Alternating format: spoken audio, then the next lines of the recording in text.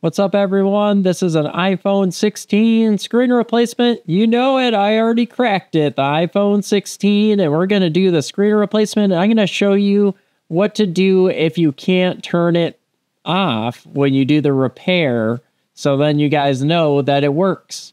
Grab your P2 star bit screwdriver and unscrew the two screws on the bottom just like always. And then we'll get ready to heat up the screen. Heat up the screen for 10 minutes. If you're just going to pry it off and the screen is completely shattered, just use a heating pad. But I'm going to use my Apple OEM screen remover tool just so then I can get the screen off without it breaking, because I plan to use the broken screen after I try out the new screen, because I can't afford a screen replacement yet.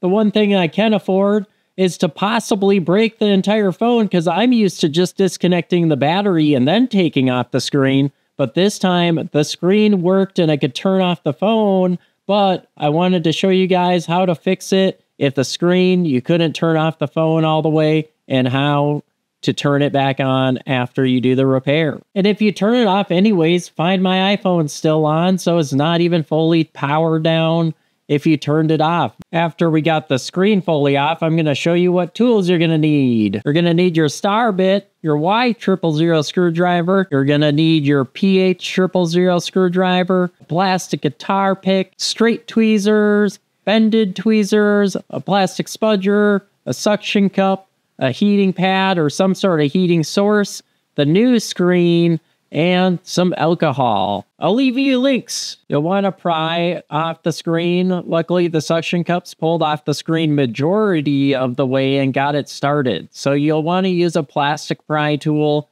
around the top edges, especially around the camera, because you don't want to scratch up the front camera with a metal pry tool.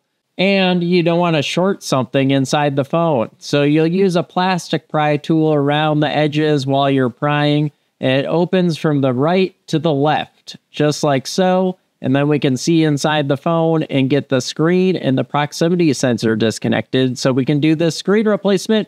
Please like and subscribe if you like this video. Check out my channel, check out my other videos, and you could also watch me try to break this phone so I could make you guys this video of a screen replacement guide. But I feel like it was impossible to break, so I feel like I'm not going to get a lot of views. So please, share my videos. See, you can still see the phone's turned on and it says it's too hot, that means it's too hot to touch and it's ready to pry off. It opens from the left to the right, and then you just set up the screen just like so, and use a Y000 screw to unscrew the bracket holding down the screen, and also a Y000 screw holding down the bracket for the proximity sensor. Once the screws are removed, you can remove the brackets, and how to do it, you have to remove the little latches and use bended tweezers to lift them out at an angle. Since the phone is still powered on, be very careful not to touch the board with your tweezers while you take out the brackets. We're going to take a look here. See, the screen is on, and I am going to disconnect it while it's turned on, just to show you guys I disconnected it while it was turned on, just as if it was broken and you couldn't turn it off at all, and you didn't disconnect the battery. Use your flat end of your plastic spudger to disconnect the connections. Perfect. Now you can pull off the screen. The proximity sensor. To do that, we'll use a PH000 screwdriver and remove the one screw holding down the bracket that holds down the proximity sensor. And we'll also have to apply heat to remove it, and use some alcohol as well. And I'll show you right here in the video. You're going to want to apply heat to the proximity sensor through the screen on the heating pad or with a heat gun.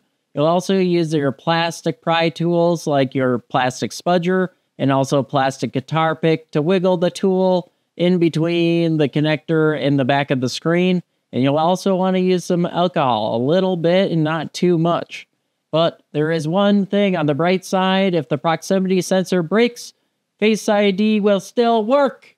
And it's working! I tried it without the proximity sensor installed during this repair, and Face ID worked without the proximity sensor attached, so which that means if it broke and you had to replace it, it should still work. Woohoo! That's a change. Lot less stressful now. And I'm sorry for the viewers that wanted to watch me do that. I did record it, but I didn't feel like it was necessary for this video. I want it to be straightforward for you guys so you know how to do the screen replacement. All right, so just wiggle your tool underneath the proximity sensor as careful as possible because you don't want to have to order another part. You might need to apply extra heat to the light sensor to get it out. I had to go apply some extra heat and then also get my fine pointed tweezers and then work my way around the edges of it so I can pull it out. I wanted to reuse the screen for this repair, so I decided I would try to take it out as careful as possible.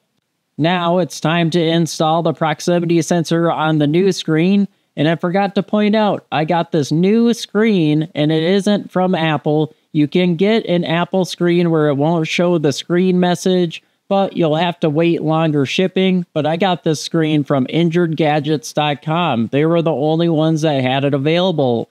And also, I think Apple probably doesn't even have it available yet on their website to do the Apple self-service program. And I'll leave a link in the description for both ways to get the part, and I just want to make sure you guys know a full disclosure that it won't be an Apple genuine screen if you order it from injuredgadgets.com or anywhere else like Amazon. All right, let's get ready to connect the screen. Oh yeah, we got to put our adhesive down. I like to just put it over top of my already existing adhesive because I don't have the vacuum sealing machine.